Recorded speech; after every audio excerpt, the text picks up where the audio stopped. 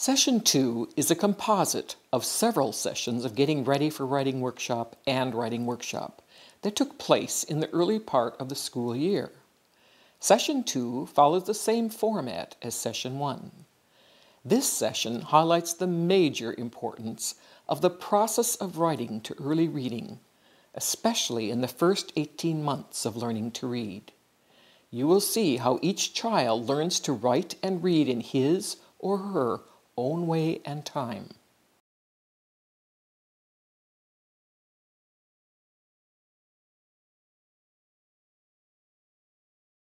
I want you to be able to find a letter up here. And you can use that song to help you if you get in trouble, right? Okay, we want to find a Q. That's a toughie. Okay, can you find a Q for us? Wow, you guys are so good, you don't even have to sing your song anymore. Remember how thank you. Remember how we used to have to sing, we'd say Q and you'd have to go A, B, C, D, E, F, G, H, I, J, K, L, M, N, O, P, and then you'd have to yell stop, right? Remember how we did that? Yeah. Okay, you're really doing well. Well, you know what? Now I wonder if you can write some of these letters. Sophia, I want you to make a Q. Can you make a Q? That's a hard one, isn't it? Q. First find it for us. Show us where it is, okay? Right there, yeah. Can you make that? That's kind of hard. Oh, she did a beautiful job. And you know what she did? I saw how she made her, thank you, Sophia. She made the circle. In fact, she made a better circle than I did, didn't she? Circle, circles, and sticks. Remember we said the letters are all made of circles and sticks? Yeah, look at, she made the circle and then she put a little stick on it.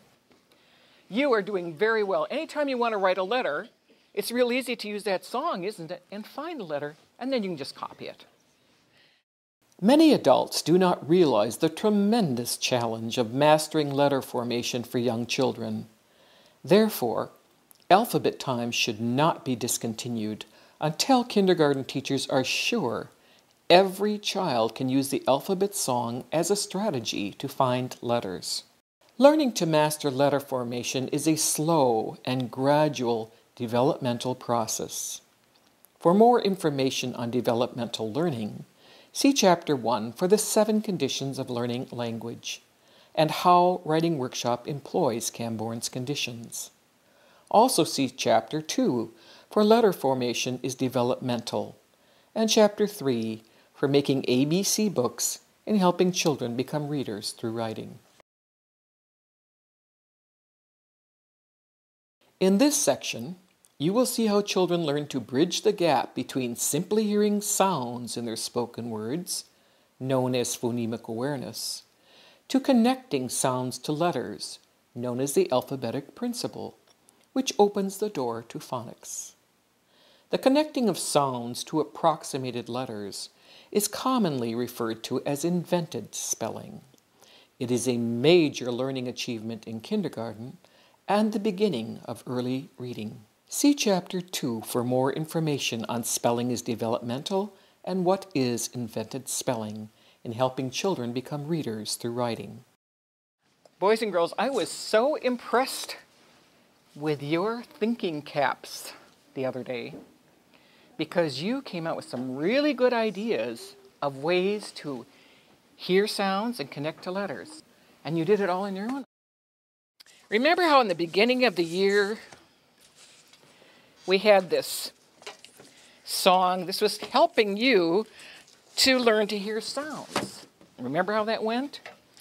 Who has a name that starts with Who has a name that starts with Who has a name that starts with Please tell me now. Who has a... And Reese. Ryan and Reese. We know that really well, don't we? Yes. Ryan and Reese, their names that start with that sound, right? And we've been doing that since the beginning of the year, and within about 2 weeks, all of you could hear those sounds. You could hear the song that I told you and match it. Since all these kindergartners can do sound matching, We have moved on to sound isolation, which is a little more difficult developmentally. Now, the children must isolate the beginning sound from a classmate's name. Rather than my telling you the sound, you're going to tell me the sound. This one. Nathan has a name that starts with... very good. That's a hard one. Nathan has a name that starts with Nathan has a name that starts with Nathan is your name. And you'd say my name, wouldn't you? Nathan, you're the expert on your name. I know, because you know how to spell it, don't you? Yeah. I'm just wondering, now we heard that sound but what letter would stand for that sound up here? Nathan, you call on somebody because you're the expert. Then you see if they can find the right letter, okay? 1, 2, 3. Sophia? Okay, we're looking for the the letter. How did you know that, Sophia? How did you know that? Because. Because why? Do you remember how you know that? Because it's a nest. She used the picture. Nest. Listen to that. Nest. Nest. That has that sound there, right? What about the letter name? The name of the letter. N. Do you hear it in there too? N. Do you?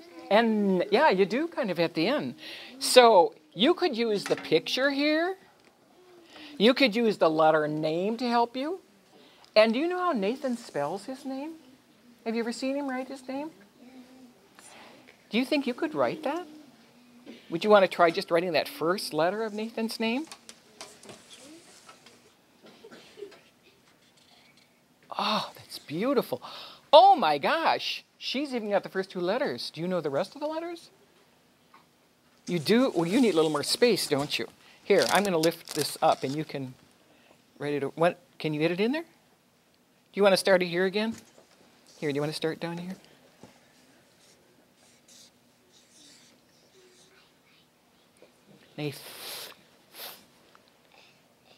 Go ahead and just give it a try. When you're in writing workshop, just try it. If it isn't exactly right, that's okay. How old are you kids? 5.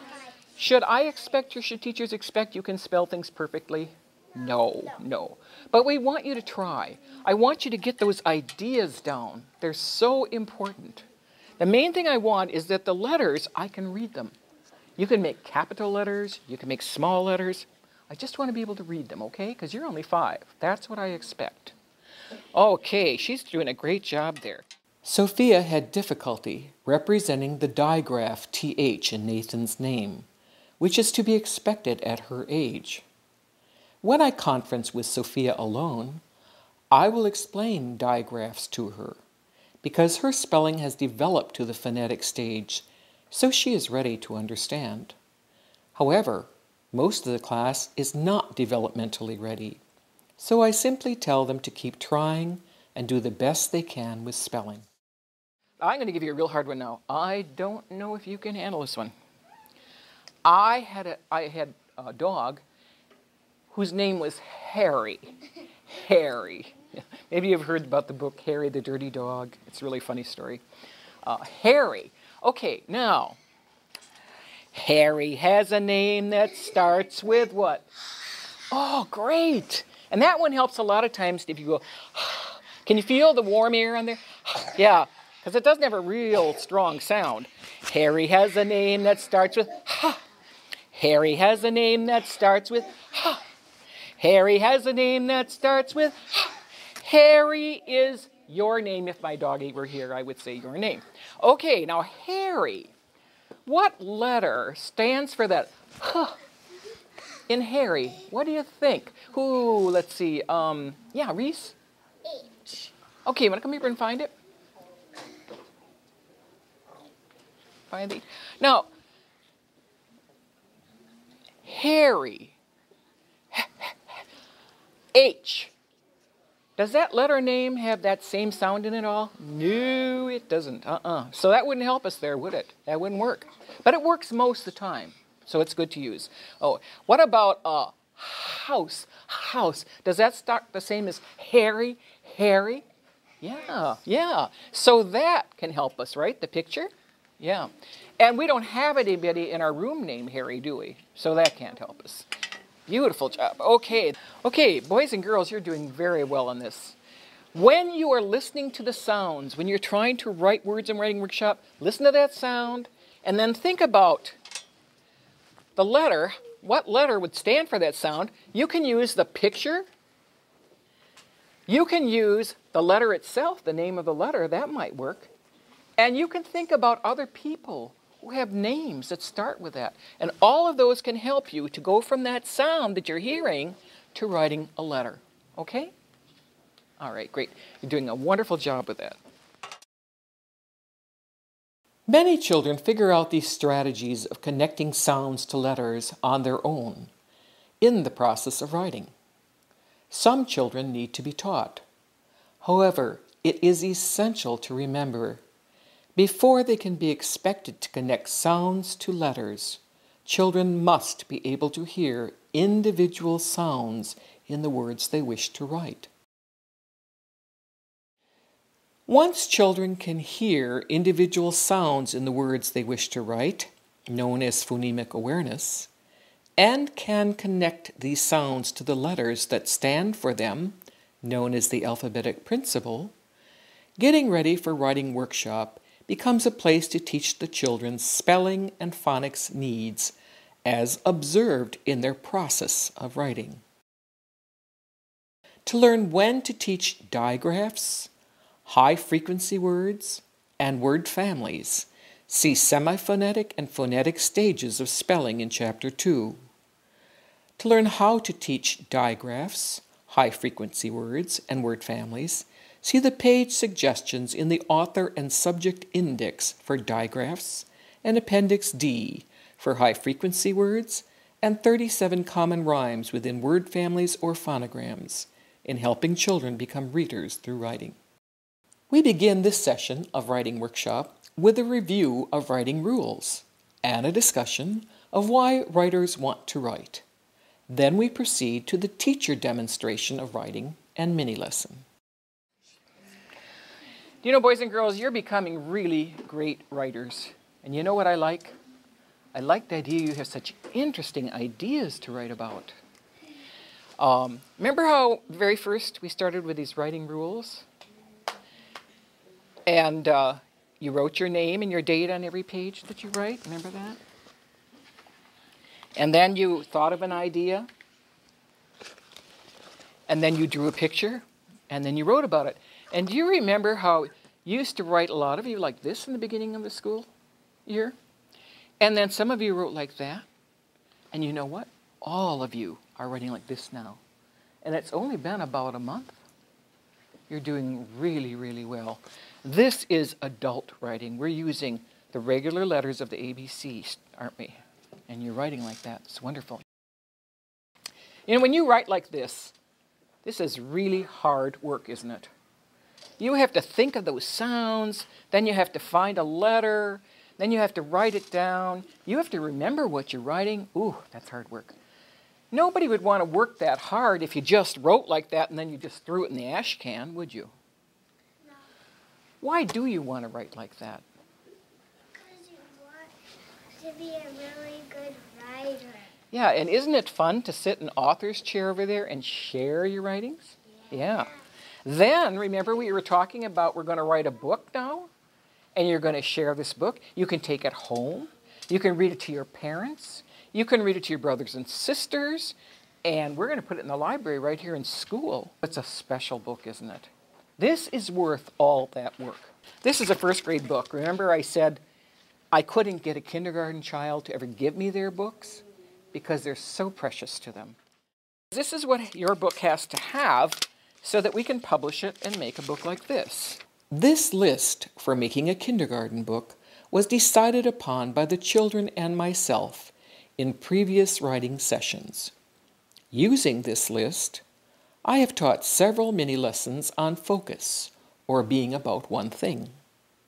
Today's demonstration will be a quick review of a book I'm writing, and will include a mini-lesson about Point number 2, drawing pictures to match the words. And you know, I've been writing about walking down on the dirt road and all the things I see. And remember I saw the curvy stick, and what was that? Yeah, it was a snake. And then I saw, what's this? A helicopter. Yeah, do you remember what that helicopter was doing? Yeah, it took people to the hospital and from the hospital. And then I wrote some more, but I didn't have a picture at all. And Anna said to me, you need to have a picture of a helicopter in a hospital. And so I did. And then Anna said, I just had the helicopter, remember, in the hospital? She said, you should put some people in there. So I did put some people in there. I put these 2 people in, and they're carrying this man that's on a cot. That's another good reason to have a helicopter, because you can put people who are sick, who can't sit up and lay down in their beds, you can put them right into the helicopter. So I wrote, the helicopter landed on the roof of the hospital nearby. It takes people from our small hospital to a bigger hospital. It is faster than a car. So now my picture does match those words, doesn't it? Yeah, now it does. I think, do you like that, Anna? Is that better? You have wonderful, wonderful thoughts, boys and girls, and you know that's what's so important. That's what's so precious. Like I said, I'm not so worried about getting perfect letters. That's not the point. I want readable letters. I want you to go to your seats now, go looking through your books, and if your pictures aren't matching the words on the pages in your book, you fix them up so they do, all right? Be sure that your pictures match the words. Since writing my book, I've gained a new appreciation for the engagement and learning value of making and publishing books by kindergartners. I would suggest making and publishing books as soon and as often as possible. Ask parents or older students for help in the mechanics of typing and assembling the books. Children are capable of writing a book to communicate their experiences and thoughts when they are in stage 3, taking inventory of written language. To learn more about the 5 stages of written language in kindergarten, see Chapter 3. For learning more about making books, see page 201 for mini lessons on making a book in Chapter 6. Children learn to write and read in the process of writing about things that are meaningful to them. To gain a complete understanding of what writing process means, see Simplified Writing Process Guidelines for Kindergartners in Chapter 3, and all page suggestions under Process in the Author and Subject Index of Helping Children Become Readers Through Writing. When I conference with a child, I'm assessing the child's ability to communicate his or her message into readable print. I often repeat the child's message to keep him or her on track. I do not address the appropriateness of the child's letter choices unless there's difficulty in forming the letter. Hi, Autumn. See, you're writing on your story about Smokey. Can you read what you've written there for me? I like to play with Smokey. Mm-hmm. Autumn is blossoming as a writer, and she is able to read what she has written. It may surprise teachers, but children who can write readable print often experience difficulty reading it at first. However, they usually learn soon after. Writing like Autumn's with developmental approximated spelling is our best predictor of early reading success. Who is Smokey? My cat. He's your cat, yeah. And remember, I got another cat too. you have another one? Her name's Ruby. Ruby. Okay, maybe that's something we want to add. Smokey's a boy. Yeah. And Ruby's a girl. Okay. And remember, I gave you this card because you said you really want to know how to spell Smokey. Have you written any other pages about Smokey? I rarely spell words for children, but in the case of a pet or another word precious to them, I do provide the spelling. Additionally, if I see a child misspelling a common high-frequency word, I will teach it in a mini lesson and put it on a tent card. See pages 129 and 131 in Chapter 4 for the headings High Frequency Word Tent Cards and Building a Sight Word Vocabulary in Helping Children Become Readers Through Writing. Besides this one? Are there any others in your folder here about Smokey? Oh, there's one, yeah. What does that say? I named him Smokey because... Right, yeah. And you didn't quite get that finished, did you, the other day because you ran out of time? Well, you know what? I want you to finish that right now, and I'm going to help you with that because we'd like to make this into a book. You're getting quite a few pages here. I think we can make a really nice book about Smokey. Okay, you said, I named him Smokey because... Why? Why did you name him Smokey? Because why? Because he looked like smoke. He looked like... Oh, that's wonderful. Can we write that here? Okay, you said, I named him Smokey because... And then you said... Because what? He... What did you say? He... Can you say it again for me? Because he... Was. Because he was...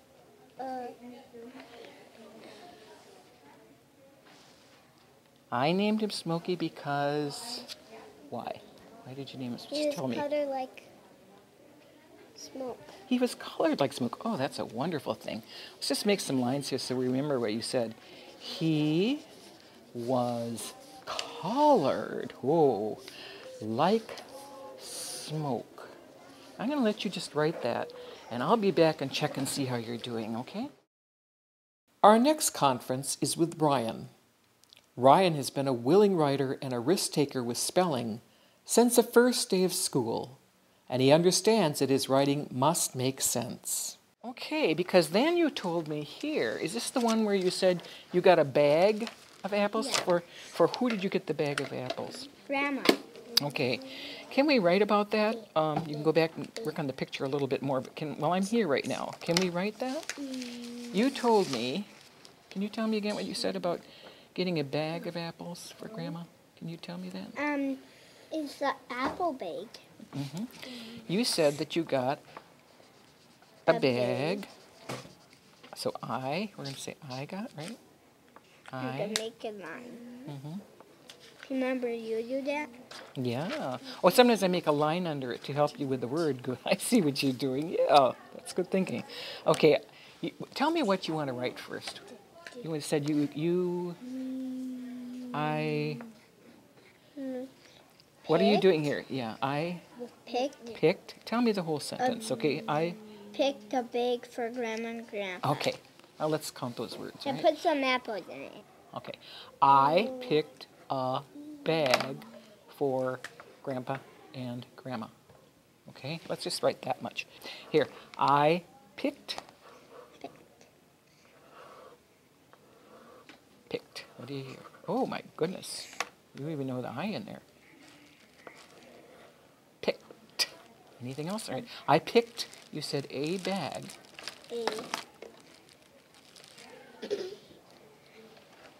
Bag. And bag we can put right there.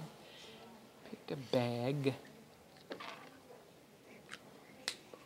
Oh, wonderful. I picked a bag. Four.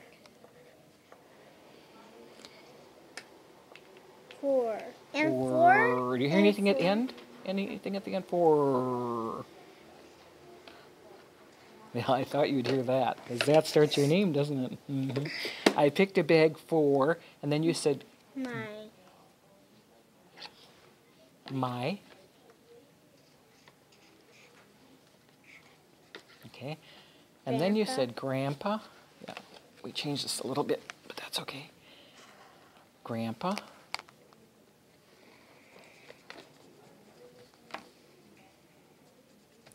Grandpa. Anything else that you hear in there?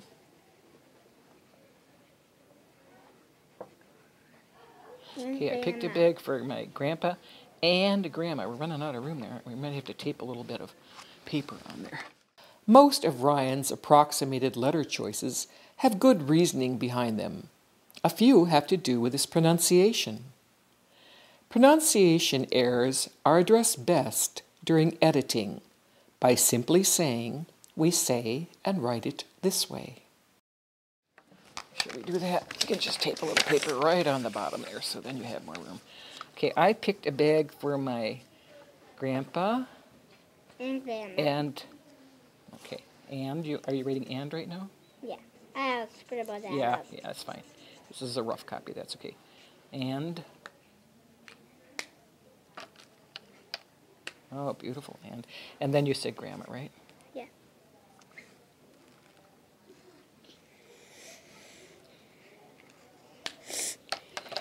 Grandma. Do you hear that? Good try. I picked a bag for my grandpa and grandma. And did you say anything else? Let's think about what we're gonna say first. What were you gonna say? I what? Picked. You already have that. I picked a bag for my grand and grandpa and And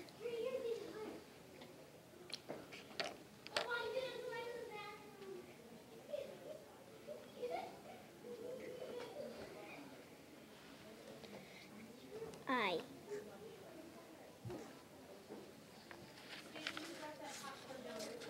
could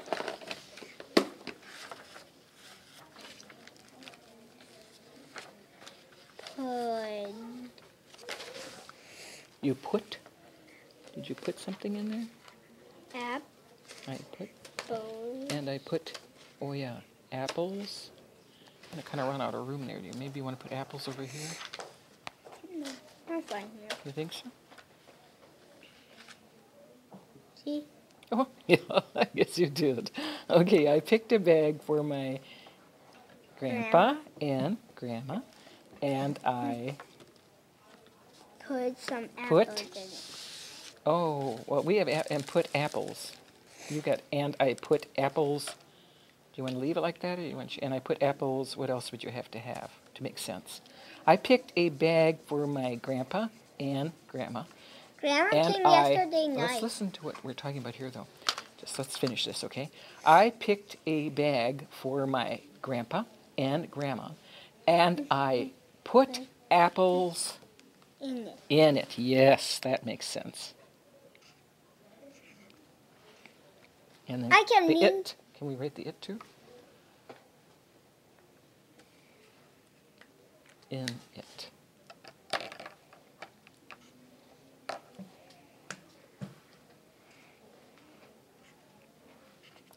Great.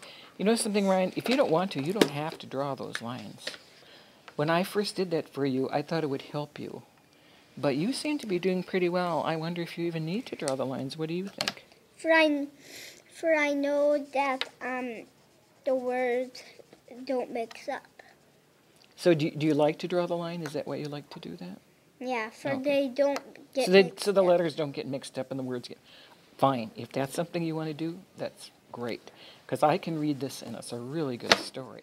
Ryan has a good concept of word, but is having difficulty showing it. This is to be expected with kindergartners, because leaving spaces is a highly abstract procedure for young children to manage. So Ryan settles for placing dots between his words and drawing lines under them for now. During conferences, the only letters I help the children with are those they are trying to write and have difficulty forming. Although their letter choices might seem inappropriate, there is usually some good reason for the child's developmental or approximated spelling. To understand this better, read the semiphonetic stage and the phonetic stage of developmental spelling in Chapter 2.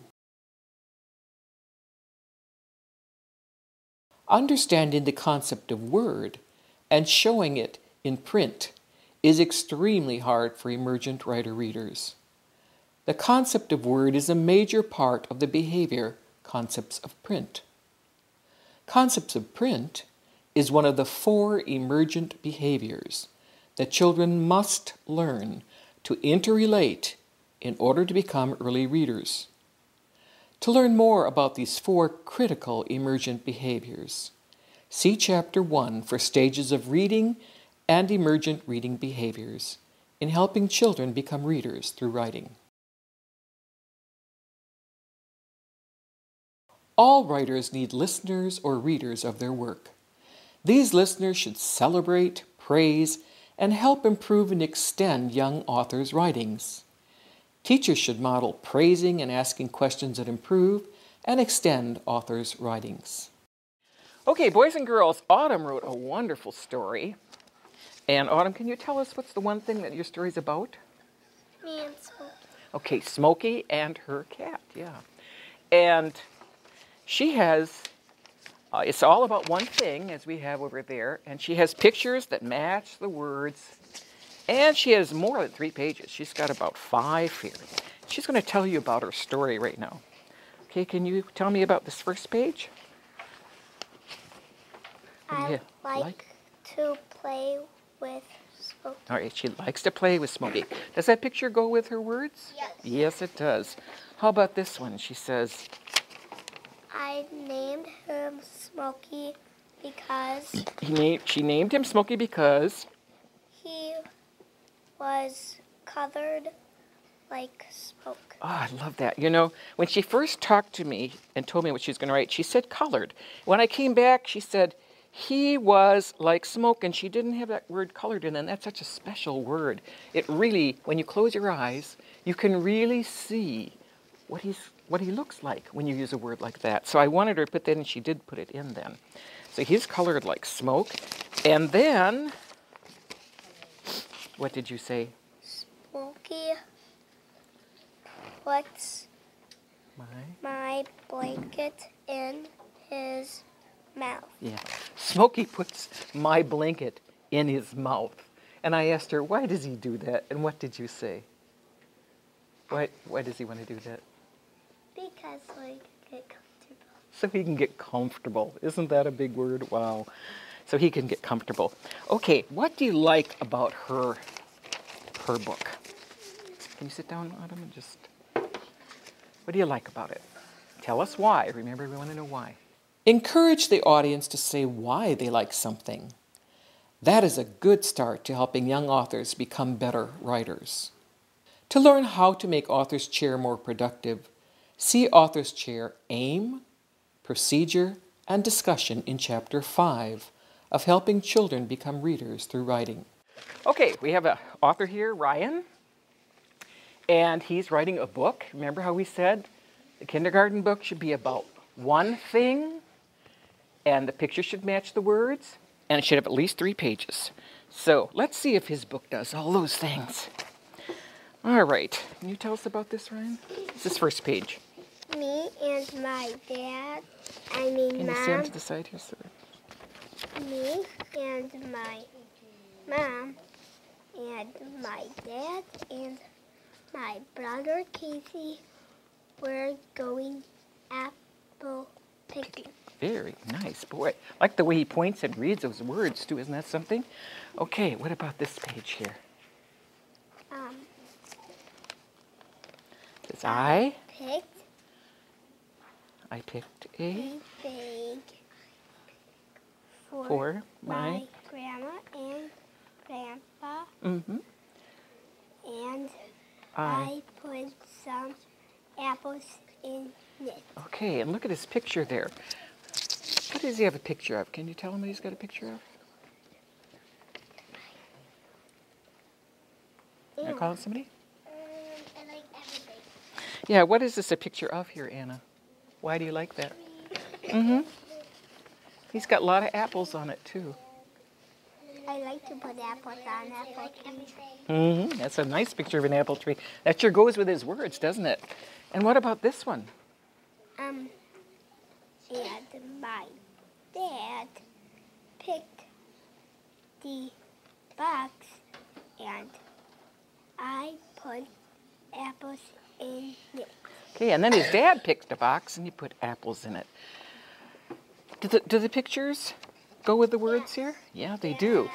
Okay, what do you like about his story? What do you like about his story? Can some of you tell him what you like? And I want you to tell me why. Okay, we pick at somebody, Ryan? We did that before, but Miss W. Yeah, that's all right. Autumn. I like it because he drew that apple tree so much. Okay, he drew the apple tree. He certainly did, didn't he? Look at the apple tree there, the apple tree there. Oh, my goodness. Loaded with apples, too. Somebody else, why do you like it? Sophia. I like how you drew the tree and the word. And she likes your words. She likes how you drew the trees, and she likes how you drew the words. He certainly did do a good job. Yeah, and everything. Okay, somebody else, one more person. Why do you like it?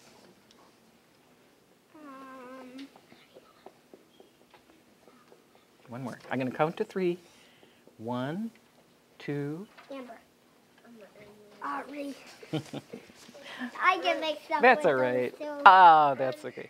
Well, I Amber. like how he drew the box with the apple. Oh, that was interesting, wasn't it? Yeah, he said his dad picked a box, and boy, you sure can tell that's a box full of apples, can't you? It really looks like it. Because it's big. Yeah, it is, and it's big, too. Okay, you know what I'm wondering? Is there anything more you'd like to know more about with this story? He went picking apples, didn't he? Then, he said, they had a bag, and they gave the bag to who, Ryan? Grandma and Grandpa. Mm-hmm.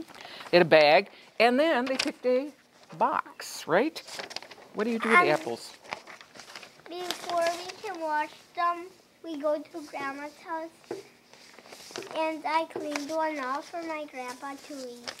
So you eat them? Yeah. Yeah. Okay, so you go picking all these apples, and then you put them in the bag, in the boxes, and then you eat them, right? How do you eat them? You just eat them raw, take the apple and eat it like that? No. How do you eat them? You have to scrub it off in your shirt because there's stuff that keeps the bugs out. Okay, that's a very good point. You have to scrub the apples, make sure they're clean, and then you eat them, huh? Yeah, and make sure they're shiny. And make sure they're shiny. Would you like to make a 4th page maybe and tell us about that? You got 3 pages here, but you know, I feel like it's kind of like missing an ending there. Like, what do you do with all these apples? Now, you just told me you scrubbed them and cleaned them, and then you ate them, right? Mm-hmm. Could you write a 4th page like that? You could. Do you want to? You're not sure. You think about that. But that'd be something you could do this morning if you wanted to, and that would make a wonderful book, Well, I think. I don't know how. Oh, why don't you know how? Because I Can- forgot to. Now, you said that you scrubbed the apples, right? Can you show a picture of yourself scrubbing the apples? Yeah. Oh, well, you could do that, couldn't you? And then you could just write about it, right? I only can do a little bit because I don't know how to spell the whole thing. Because you don't know what? Because I don't know how to spell the whole thing. You don't know how to, but what do we say about spelling the whole thing? Do you have to spell it? No. You just do the best you can, right? You didn't spell a lot of these words right either. But I can read them. They're good enough, and they're great for a kindergarten child. Just try your best. That's all I ask, okay? Try your best. Okay, let's give him a big hand. He did a great job. And he does have, it's about one thing, pictures match the words, 3 pages. Very good story. I was surprised that Ryan was hesitant to write a 4th page because of spelling. He'd always been a willing writer and a risk-taker with spelling.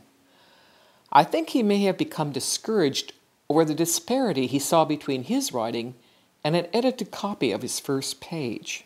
However, after author's chair, his kindergarten teacher took Ryan aside and showed him how very close his developmental or approximated spelling was to the conventional spelling. She praised him for knowing so much at his young age, and he then willingly wrote a 4th page. Ryan provides us with a visual understanding of how creativity and thinking can be discouraged in a child when a skill like spelling becomes more important. As teachers, we must understand what is developmentally appropriate in literacy teaching to encourage children to develop their creative thinking. After all, isn't that what we want from education? A creative, thinking, literate person? End of the year progress report. Are the children writer readers? The best predictor of reading ability in kindergarten is the child's ability to write with approximated or developmental spelling. Viewing the children's writing samples, saved from weekly writing conferences, and seeing the children's test results and Clay's dictation test offer proof of the child's ability to write and read. All of the children seen in this video became early writer-readers by the end of their kindergarten year. Their scores in Clay's dictation test confirm this, as do their writing samples saved throughout the year. See Chapter 7, Assessment, Evaluation, and Reporting for more about assessment and evaluation of writing samples and Clay's dictation test. Summary. We all know the pain and hardship that having difficulty with literacy can cause the child and society. What explanation can we give for the continuing difficulties experienced by so many children in learning to read and write? Are reading and writing more difficult than learning to talk?